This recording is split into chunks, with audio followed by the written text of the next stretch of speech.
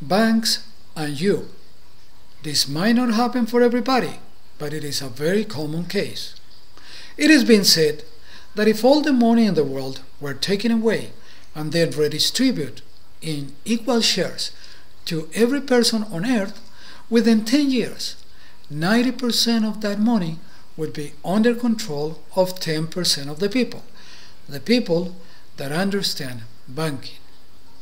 Are you happy with the way things are? No matter how good your cash flow is, no matter how good your business is, or your position at work, no matter how much money you are making, bank owners have conspired against us, and they take a big chunk of our earnings. Why is it that the government is giving them most of our tax dollars? It is called power. Economical, political. Hello, my name is George Herrera, and I am a resident of Southeast Florida and a passionate promoter of the infinite banking concept, a concept developed by Mr. Nelson Nash, author of the book Becoming Your Own Banker. It is very smart how banks have accomplished this conspiracy.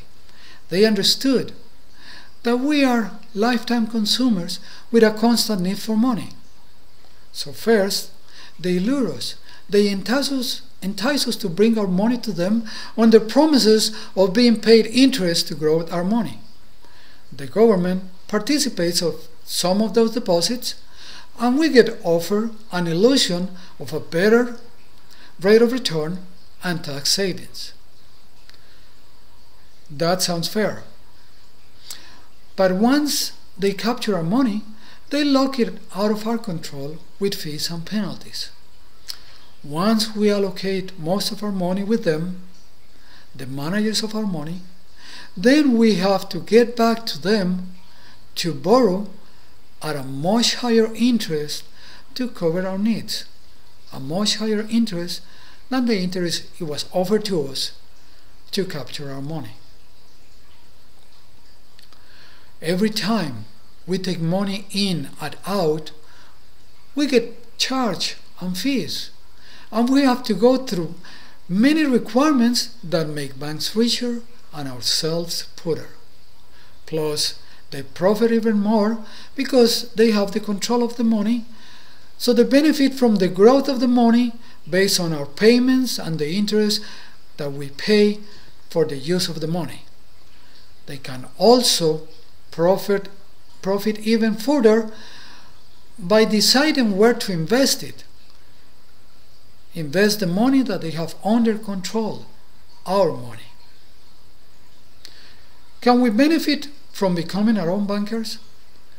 Can we benefit from learning how to bank for our benefit?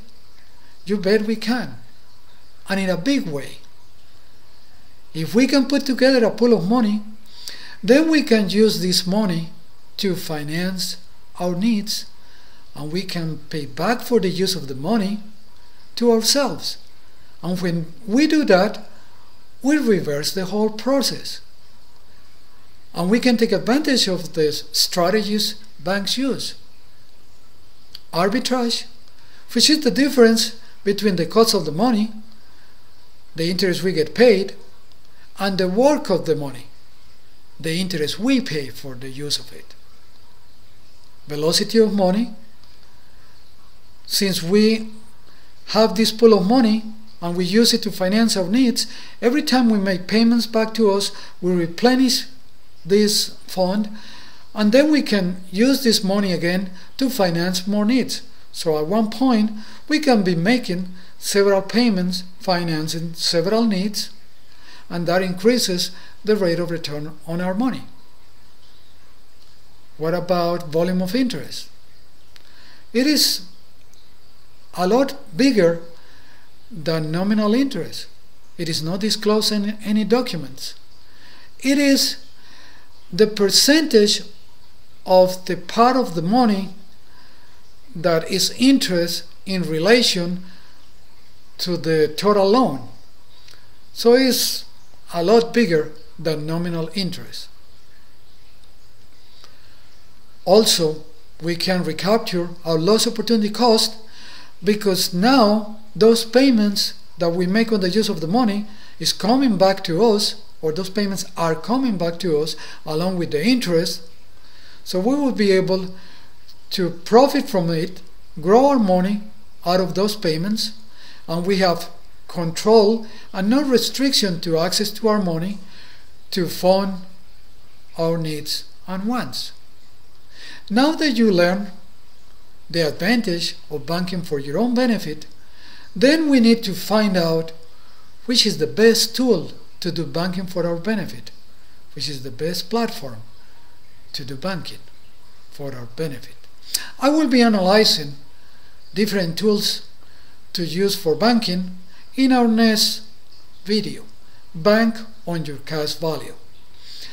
If you want to reach me for comments or you have questions, please contact me at www.infinitebanking.com and or www.bankonyourcashvalue.com.